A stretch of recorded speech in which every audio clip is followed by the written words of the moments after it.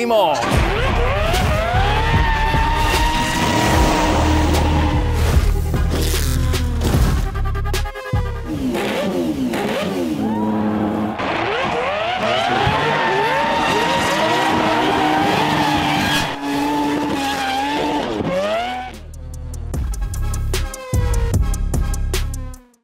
I'm Gareth from Pulse Performance in New Zealand. We have a small team that specialise in Mazda Rotary engines, 4 and 6 rotor engines that we've supplied for customers around the world now. So yeah, I started off in a general automotive shop maybe 25 years ago, and then 6 years on I started off working at Pulse Performance with Warren Overton when we just first started the business. Yeah, now I'm the business owner. We build lots of cool stuff like this. I started off working with cars and motorbikes at a really young age. I'm in my dad's shed, and that just sort of followed over into starting to work on cars and motorbikes in various shops. Always been passionate about fast cars and how they work and all that type of thing. The 6-Rotor's built up using billet and centre plates. Still runs a lot of factory 13B parts, high compression rotors and a billet crankshaft. Yeah, the rest of the specs are very similar to what we'd run on our 4-rotor engines. Yeah, over time, because we've done so many of them, we've been able to refine and develop them, so a lot of that's gone into this engine. Yeah, over the previous couple of 6-rotors that we've built, as time's gone on, there's been a lot better advancements in computers and that type of thing. So we're able to run more sensors and get more data off the engine, as well as fine tune it. Yeah, I first met Benji it might have been 10 years ago when he had one of his earlier RX-7. Yeah, that's where it all started. He's a good sort, easy to get along with, and yeah.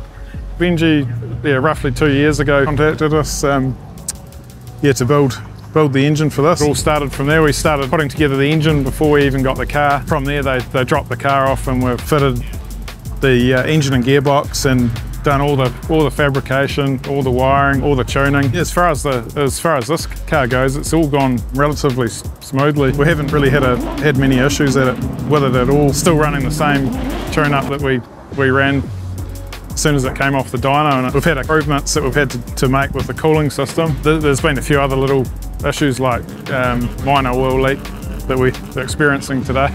Yeah, some drivetrain issues, but just vibration, that type of thing. So yeah, but aside from that, it's been pretty hassle-free. So this is the third 6-rotor that we've built. The first one was a local one, and the second one we actually did in China.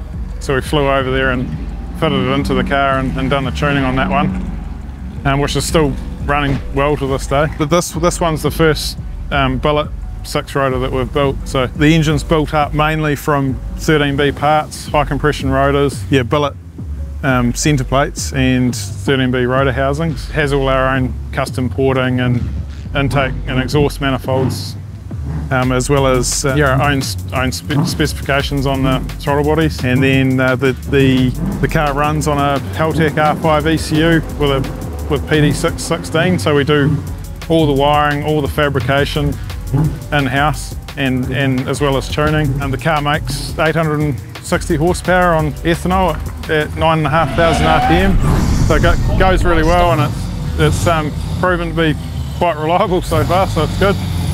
PWR coolers in the front and back. It runs quite a large oil cooler up front.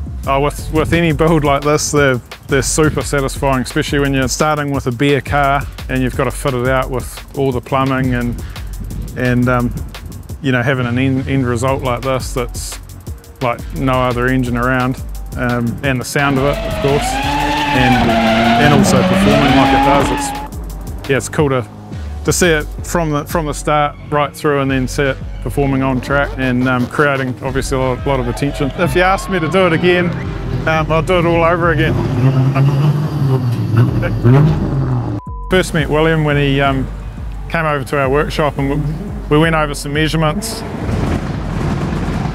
Just as far. He's not done yet.